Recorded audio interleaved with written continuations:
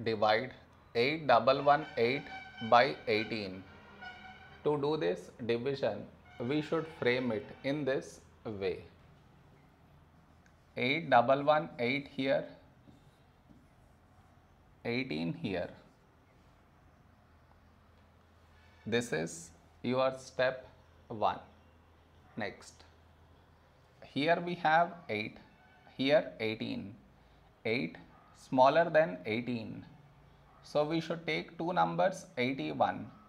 A number close to 81 in 18 table is 18 fours 72.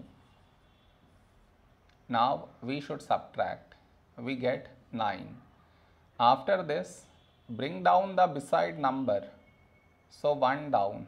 So 91. A number close to 91 in 18 table is 18 fives 90. Now we subtract. We get 1. After this, bring down the beside number. So 8 down. So 18. When do we get 18? In 18 table. 18 ones 18. Now we subtract. We get 0. No more numbers to bring it down. So we stop here. This is our remainder. This is our quotient.